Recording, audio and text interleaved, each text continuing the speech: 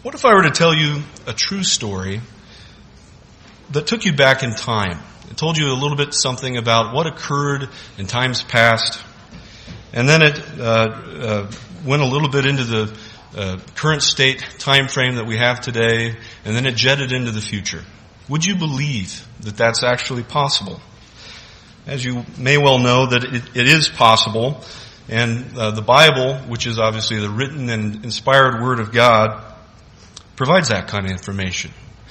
So today we will, in a sense, within our minds, travel in time and take a look at the past and see how that relates to the present as it is applicable to this upcoming Passover. And as Passover draws near, my goal for today, my single goal, is to help us to gain or maintain our perspective. And the Bible provides all the knowledge we need to explore the depths of time as it applies to our physical and spiritual existence, and that's obviously relative to our salvation as God's children. But as God's people, we need to know that the Bible provides an outline for God's plan. And the plan of God is thought to be roughly 7,000 years. If we were to guesstimate where we're at in the plan of God, the most reliable source would be the Hebrew calendar. And according to the Hebrew calendar, the year obviously is not 2014. The actual year is 5,774. And so that's thought to be the count of years since Adam and Eve were first placed on this planet as the first human beings. And obviously, before I even talk about a timeline, I have to tell you the fact that the Bible clearly states that no man knows the day nor the hour of Christ's coming. There's a lot of things in prophecy that we don't know the exact timing of anything, and we don't try to know because it's not relevant to our salvation. But it is something that we need to keep in our minds, something that we need to watch as we look at the world events unfolding. But if you were to throw an arrow, a dart at this chart to see where we're at in the timeline, it'd be about right there. And that's what we classify as God's people, the end time. And so we are in the end time, if you look at the 7,000-year timetable. And obviously 1,000 of those years in the 7,000-year timetable is the millennial reign of Jesus Christ on earth after He returns. And so there's 6,000 years made available in the time phase plan of God for the rule of man to be here on earth, in addition to Satan being here on this earth. And so we could have 226 years until Christ's return, or we could have 400 years until Christ's return. Either way, it's very close. But we do know that time will be cut short for the sake of mankind completely destroying themselves. But the reason why I mention this is for you to understand where we're at in the present. And we'll get back to the present. But first, let's travel back in times past. A time before the beginning of the 7,000 year that mankind has been given to be on the earth. And to many, this information is clouded in mystery, but I think as you read through the scriptures with me, you'll find that the reality of the past is quite apparent. Genesis 1:1. If you have your Bibles and you'd like to turn there, that's Genesis 1:1, easiest book in the Bible to turn to.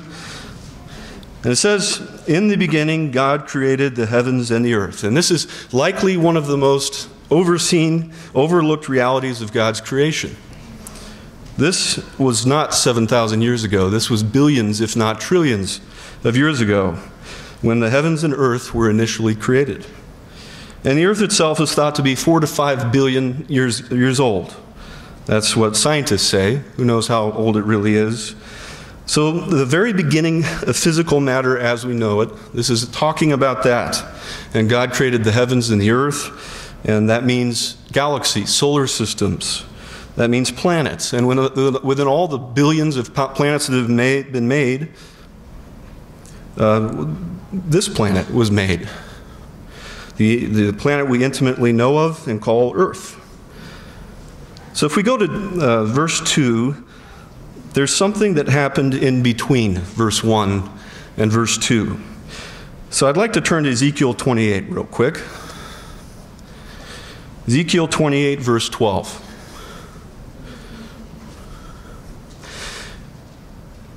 And verse 11, it says, "Moreover, the word of the Lord came to me, saying, Son of man, take up your lamentation for the king of Tyre, and say to him, Thus says the Lord God, you were the seal of perfection, full of wisdom and perfect in beauty.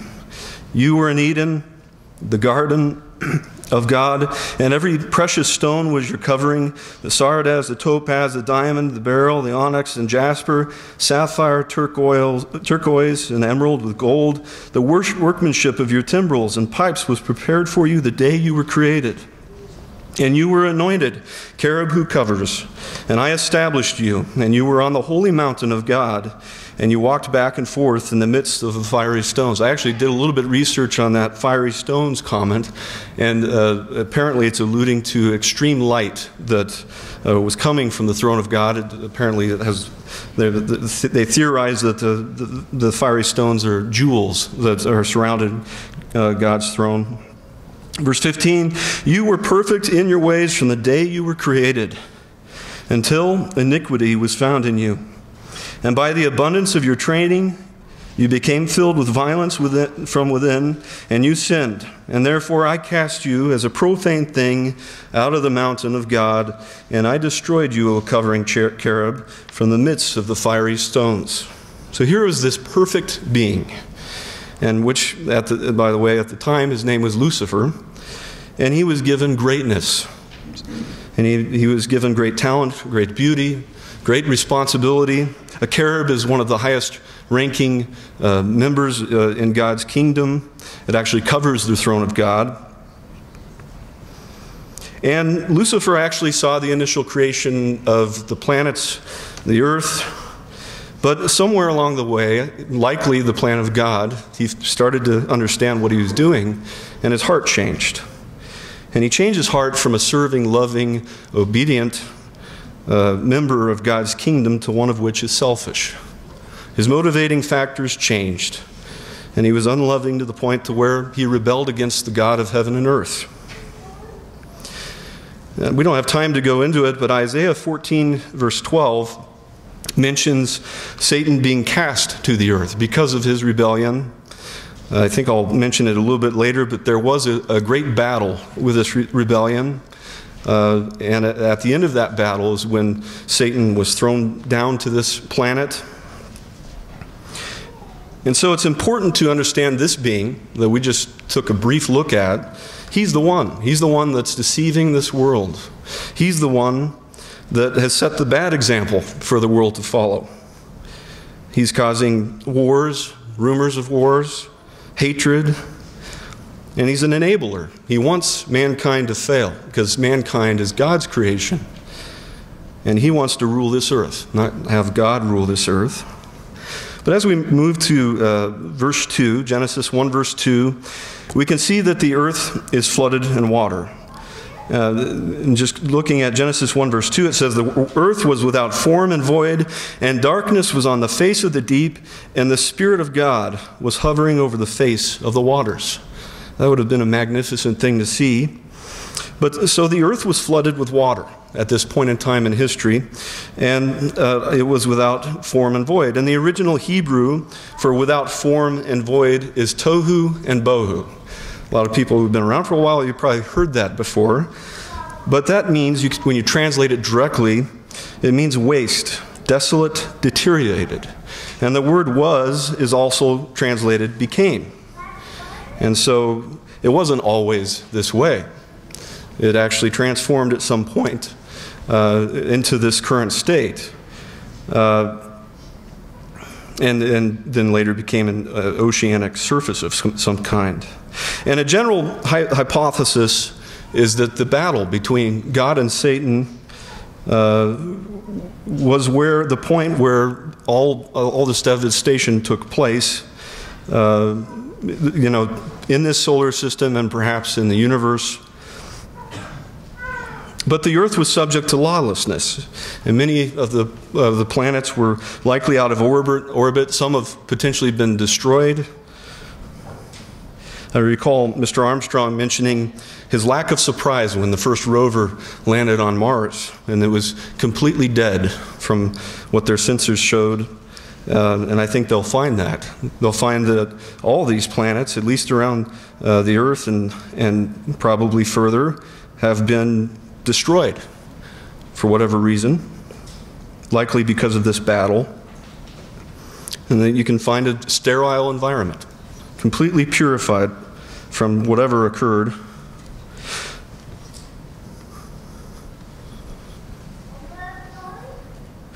And the scripture also mentions that there was a darkness.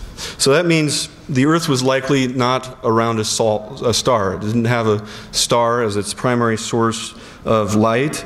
Clearly there wasn't any angelic light, because God's Holy Spirit does bring forth light. And so the only light at this point in Scripture was the Spirit of God hovering over the face of the deep.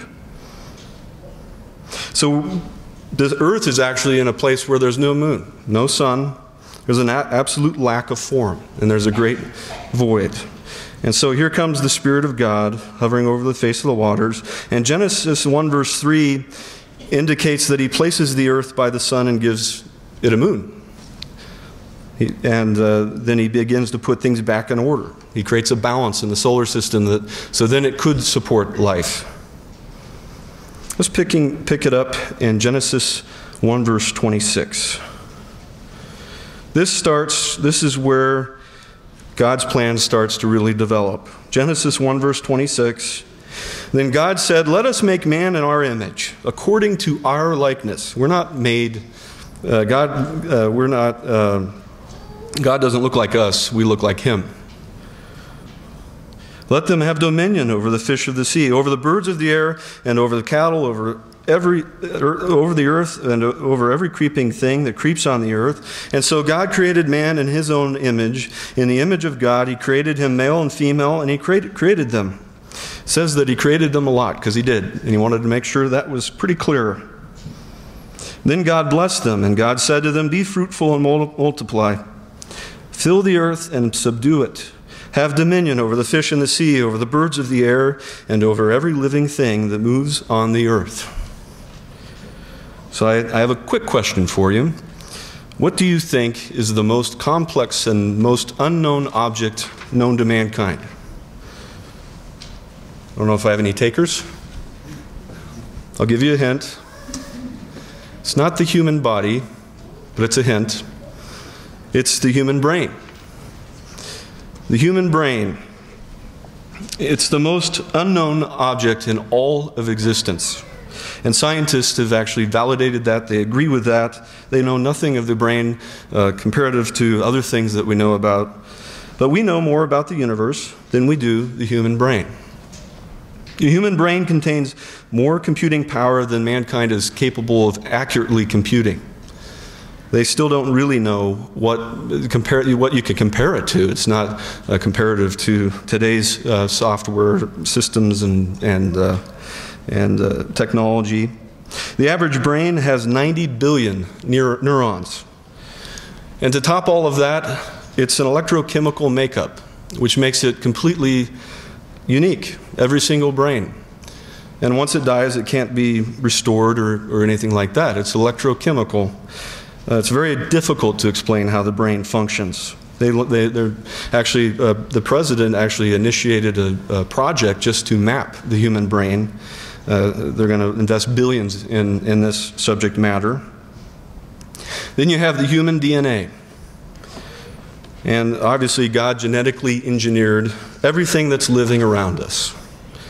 All living things. This includes plants. Everything that lives on the face of this planet has DNA.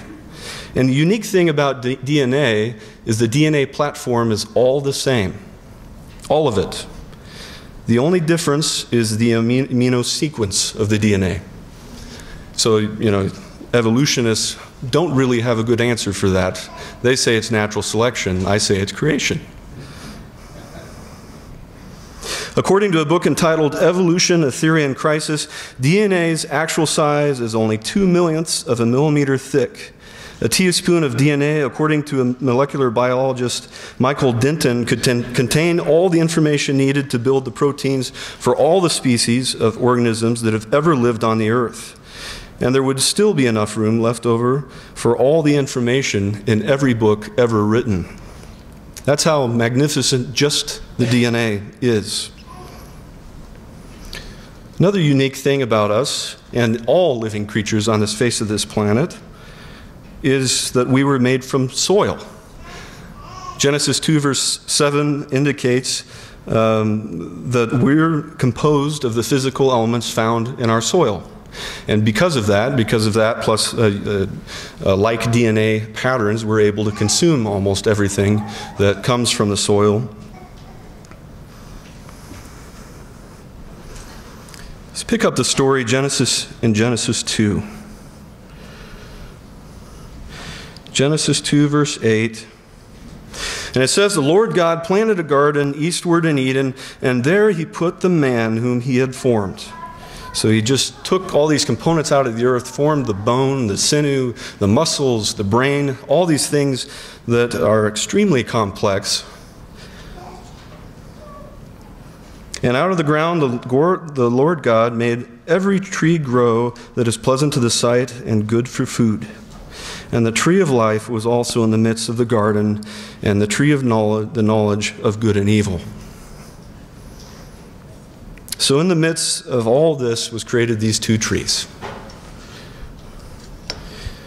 And so you have these two trees.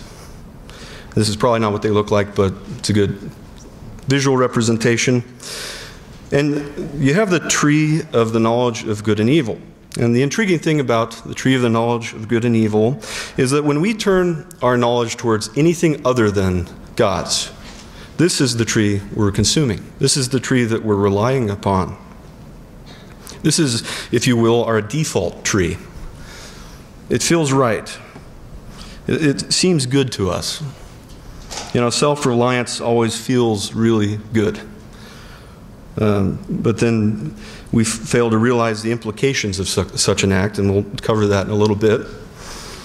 Another unique part of this tree is that no Holy Spirit is given with this tree. You don't have a helper. You're truly on your own. Now, you do have the spirit of man, and so that's your primary source of knowledge, and that's the primary source of knowledge all around us. And this is why we have a world combined with good and evil. So the other thing is that ultimately the end result of going down the path of the knowledge of good and evil is that the end result is eternal death. There will be some of those at the end of God's plan who will not choose God's way of life. They do not want it. And because he loves them, their end result will be eternal death. Unlike Satan and the demons that rebelled, they can't die, they're spirit. So they won't have that luxury. But then you have the tree of life. And the tree of life is obviously reliance on God's word. And when we live a repentant life, leading down a path of righteousness, we gain figuratively the potential to eat of this tree. And one who eats of this tree gains eternal life. That is what would have happened if Adam and Eve would have eaten of that tree. They probably would have lived their lives as human beings, but the end result would have been eternal life in the family of God. And so God's Holy Spirit is given to those who willingly want the tree of life. And I think we all know that the Holy Spirit is given at baptism. And that's when we make an individual covenant with God. And we accept God and his way of life, and we accept Jesus Christ as our Lord and Savior. And we commit ourselves to being a part of the family and following the family rules. And the Holy Spirit is the primary source of knowledge with the tree of life. You know, God created heaven and earth alone with his knowledge. It's his wisdom that created these things and provides great understanding through his word in the Bible. And the end result of this tree ultimately is eternal life. Let's talk a little bit about sin versus righteousness. Isaiah 59 verse 1. In Isaiah 59 verse 1, it says, "Behold, the Lord's hand is not shortened, that it cannot save, nor his ear heavy, that it cannot hear. But your iniquities have separated you from your God, and your sins have hidden his face from you, so that he will not hear. For your hands are defiled with blood, and your fingers with iniquity. And your lips have spoken lies, and your tongue has muttered perversity. And no one calls for justice, nor does any plead for the truth, and they trust in empty words and speak lies, and they conceive evil and bring forth iniquity." So sin here is the transgression of God's law. And as you can see on the left, this is representative of sin. This is us because we like running away from it, I think. Most people do try to flee from sin. But the more you sin, the closer to Satan you become. The closer to the world, the closer to the knowledge of good and evil, the more reliant you become, the more you sin. And then you have righteousness. And righteousness is something that God's people are striving for. And we work diligently to run down this path of righteousness. And this is a path led by God's Holy Spirit. When we're baptized, God works with us through his word and through the knowledge of his truth to make the right choices in our lives. And the interesting thing about righteousness is the more righteousness you become, the more righteous a man or a woman becomes, the closer to God you get. And obviously, righteousness can only be gained with true repentance and true forgiveness. When you truly repent, you are forgiven. Let's turn to Genesis 6, verse 5. So now we're going a little bit further down the timeline. Genesis 6, verse 5. It says, "Then the Lord saw that the wickedness of man was great in the earth, and that every intent of the thoughts of his heart was only evil continually." Could you imagine that? Everybody on the earth was evil continually in their heart, not even in action. "And the Lord was sorry that he had made man on the earth, and he was grieved in his heart." After everything he did, this is what has become of man. "So the Lord said, I will destroy man whom I've created from the face of the earth, both man and beast, creeping thing and birds of the air, for I am sorry that I have made them." And verse 8, thankfully, "But Noah found grace in the eyes of the Lord." So sometime after Adam and Eve, the earth had this great wickedness that had progressed. And at this point in history, God was so displeased with the wickedness that he almost destroyed all of mankind. And transgression of God's law obviously greatly displeases God. And Noah was the only righteous man on the face of the earth. And why would that be? What made him righteous? Well, he likely followed God's law. He followed the Sabbath. And his heart was one of repentance and looking to God for the guidance he needs in his life to succeed. And so the earth was flooded a second time. If you recall in Genesis, the earth was initially flooded, and so God flooded it again. And I think we can tie this all together now quickly here. Exodus 3, verse 13. I think you'll see where I'm going with this in a few minutes. Exodus 3, verse 13. And this is going back to where Moses was speaking with God at the burning bush. The Israelites were in Egypt, and they were enslaved to Pharaoh. In Exodus 3, verse 13, it says, "Then Moses said to God, Indeed, when I come to the children of Israel and say to them, the God of your fathers has sent me to you, and they say to me, What is his name? What shall I say to them? And God said to Moses, I am who I am. Kind of sounds philosophical, but it actually makes sense when you think about it. And he said, "Thus you shall say to the children of Israel, I am, has sent me to you." So the God of the Old Testament had a name that he chose to relay to the Israelites, and his name was I am. And throughout the Bible is also called Lord, Lord God.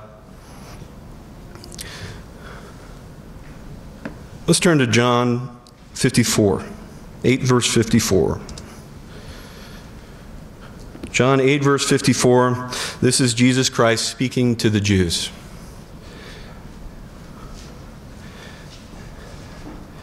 And it says, breaking into the discussion between Jesus and the Jews, Jesus answered, "If I honor myself, my honor is nothing. It is my Father who honors me, of whom you say that he is your God. Yet you have not known him, but I know him. And if I say I do not know him, I shall be a liar like you. But I do know him and keep his word. And your father Abraham rejoiced to see me my day. And he saw it and was glad." So apparently Abraham had a vision of Christ's, perhaps a plan of God and Christ's initial entrance on this earth as our Lord and Savior. In verse 57, then the Jews said to him, "You are not 50 years old, and you've seen Abraham? How's that possible?" And Jesus said to them, "Most assuredly I say to you, before Abraham was, I am." And this scripture ties to Exodus 3 verse 13. So the God of the Old Testament, the God that recreated heaven and earth, who created mankind and all living creatures from the dust of the earth, he walked in the Garden of Eden with Adam and Eve, and he taught the laws of his way of life to them. He reflooded the earth to purify mankind and destroy a great wickedness. The God of Abraham, Isaac, and Jacob. And the God who led Israel from the house of bondage into the promised land. And the God who established the way of life that you and I live today. This was the God that would later on become Jesus Christ. And this is the Spirit being I am, who from great glory and honor and beauty reduced himself down to a man. I tried to contemplate what would the humility, how much humility would it take to do that if you're God? And I think it takes a lot of humility, more than we could probably comprehend. And think of the love. Out of deep love, like a father protecting his child, or a husband protecting his wife, he freely gave his perfect and pure life so that we can be forgiven and have the opportunity for eternal life. The initial opportunity he wanted to give Adam and Eve, and they failed. But now we're capable of succeeding. Romans 8 verse 35 states that nothing can separate us from the love of God. And so it's up to us to repent of our sins and ask God to forgive us through the loving sacrifice of Jesus Christ. And you can sin. He's still going to love you. He can't have anything to do with sin, but he still loves his children. Let's turn to Romans 5 verse 6. Starting to tie together this timeline that we went through. Romans 5 verse 6 says, "For when we were still without strength, in due time Christ died for the ungodly. For scarcely for a righteous man will one die." You know, would we die for somebody who's righteous? Scarcely most people would. Yet perhaps for a good man, someone would even dare to die. If they're just a good person, I don't know if I'm going to give my life for them. But God demonstrates his own love towards us in that while we were still sinners, Christ died for us. Much more than having now been justified by his blood, we shall be saved from the wrath through him. For if when we were enemies, we were reconciled to God through the death of his Son, much more having been reconciled, we shall be saved by his life. And not only that, but we also rejoice in God through our Lord Jesus Christ, through whom we have now received the reconciliation. So Christ essentially took our place. Said, no, you don't need to die for this. I'm going to forgive you, and I'm going to die for you, for me.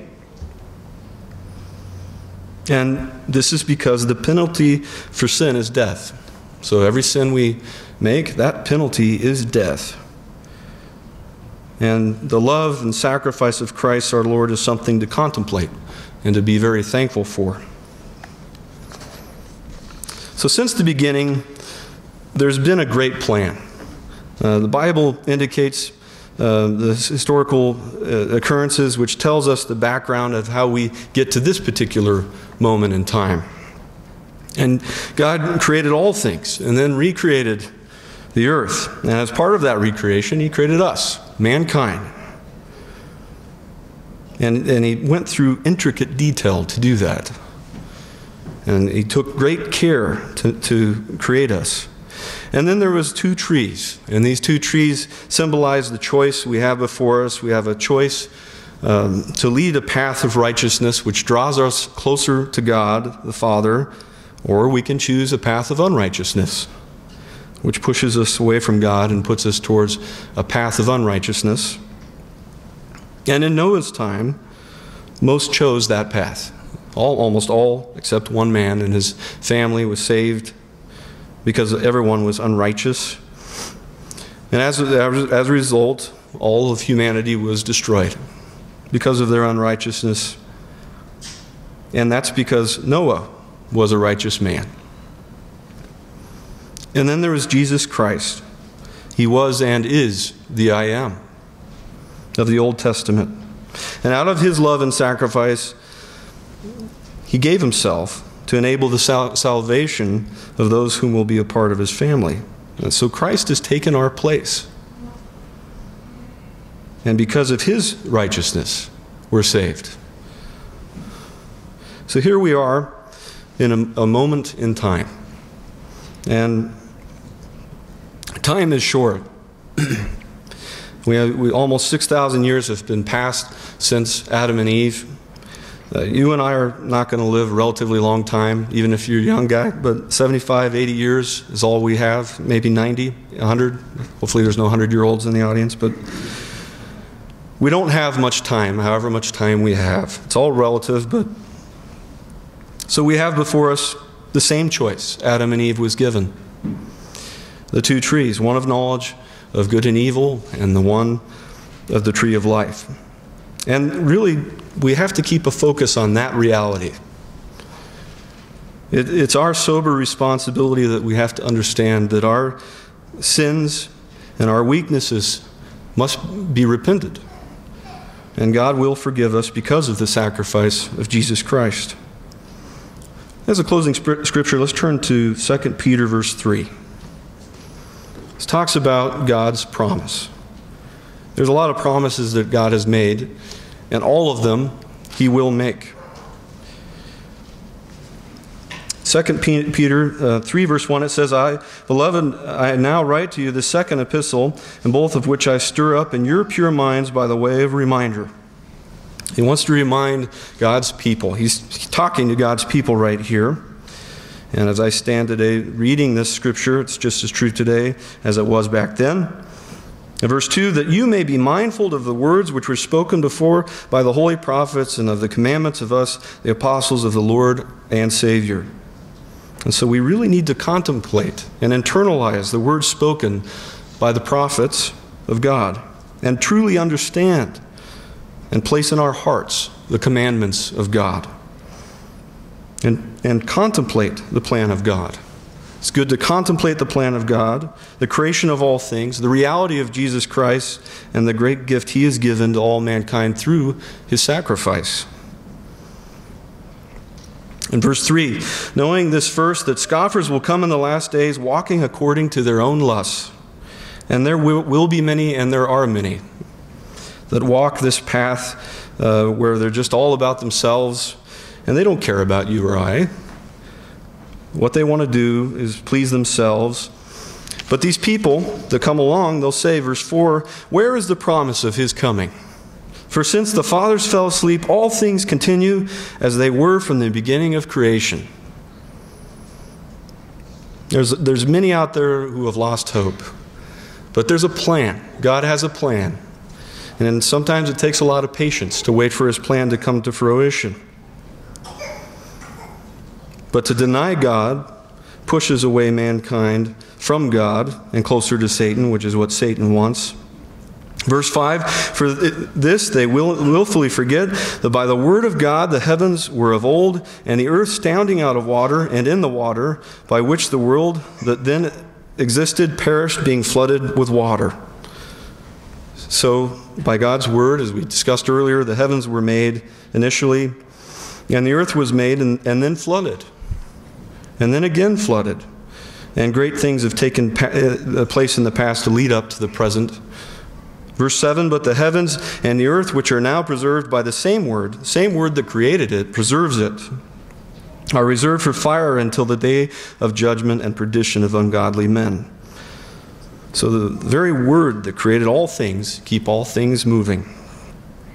And ultimately, this is all going to burn up, ultimately.